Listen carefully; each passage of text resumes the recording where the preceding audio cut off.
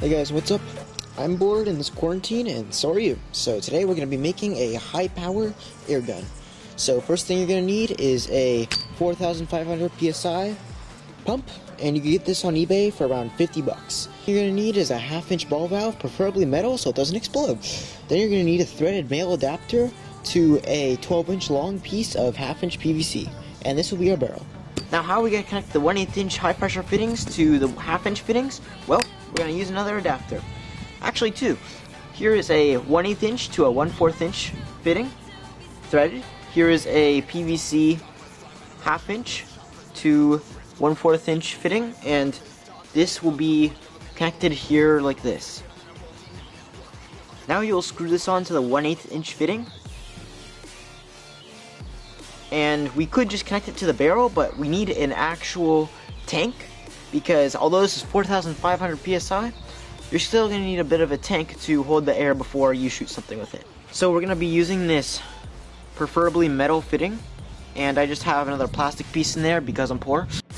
We're going to screw that on here, and that will be our tank. Now we're going to connect that to our valve and the actual barrel. Now, sure, it's going to work like this, maybe at 100 or 200 PSI, but you're going to need some threaded tape on all the fittings so it doesn't leak.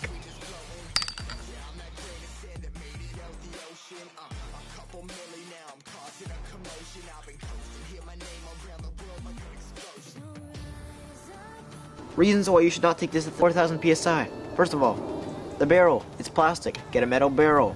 It'll explode if 4,000 PSI is just, boom, pushed into it. Second of all, this valve can't handle 4,000 PSI because it is a ball valve, and it is probably made in China. Oh, it's made in Italy. Well, China. Second of all, I'm using plastic parts. Do not use plastic parts for something that high pressure. Well, even if you have metal parts, it's still super dangerous. 4,000 PSI is like a... If this were to explode, it would be the size of an M80 most likely. Now keep in mind, if one of these metal parts were to explode at 4,000 PSI, there would be some serious damage. And you just don't want that happening. So we're never going to be able to take it that high. Yeah, basically whatever you shoot is going to have to be very, very, very light. Otherwise, the kickback from it is going to, like, put a hole in your shoulder. And that's no fun. I would recommend not building this at all because... just don't. Yay, we're done. Surprise, surprise, it's ugly. Well, no one cares. If it works, you know? Now, what have we got on the menu today? Ooh, AA batteries, my favorite. Now, we can't just shove them in there. Oh, wait, we can, but it won't be as powerful. We gotta add that wadding to seal up the gaps between the barrel and the battery. Make more power, you know? Now, I don't even have a target set up, so I don't even know what I'm doing. I just kind of built this. Why did I build this? Yay, we got some cardboard boxes, boys. We're gonna be putting some holes in cardboard boxes because I don't have anything else. Okay, there we go. 100 PSI, guys. Will it go through of them? Well, I think I went through them. So let's have a look. We have a entry here, another entry, and we have our battery in there. So at 100 PSI, it goes through two. Why is that battery hot? Boy, I wonder why. Back to the point, we got a hole in double sheeted cardboard, so 2 sheets here, and another sheet here. So it went through 3 sheets of cardboard. Okay.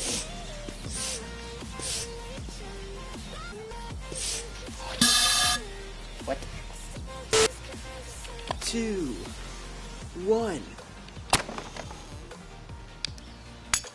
Wow. So we have an entry right here, obviously. So there's 2 sheets and it's gone. Okay, we got them loaded to 250.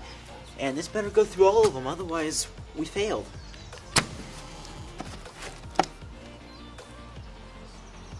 Where is this thing going? There's an entry, but there's no exit. and the battery's not in there.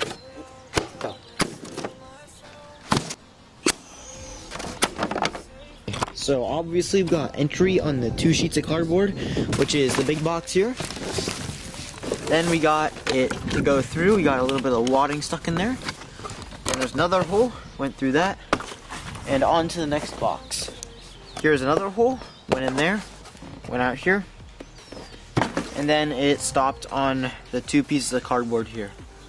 So at 250 psi, it goes through 7 pieces of cardboard. And that is pretty impressive considering that the air tank for it is the size of a D-cell battery. Now obviously I'm not going to be taking this up to any high pressures, so it's not going to be that powerful because I'm afraid of the barrel kind of popping, or you know. Although it's not very powerful at 250 psi, considering we paid only 60 bucks for the pump and all the materials to build it, it's a pretty good option if you're looking at building yourself a PVC air cannon. Now obviously, yes, you could get a better valve. There's room for improvement. You could definitely take this up to 4,000 psi if you had the right materials, but I am not going to ever do that. I might make another video on this in the future if I end up getting better materials or better fittings, but in the meantime, thanks for watching. Please like and subscribe.